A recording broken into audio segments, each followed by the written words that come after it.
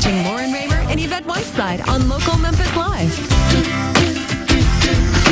Welcome back to Local Memphis Live. There's a very new exhibit at the National Civil Rights Museum aimed to celebrate the positive impact Shelby County educators have had on students. It's called the Teacher and Leadership Effectiveness, or TLE, Gallery Walk.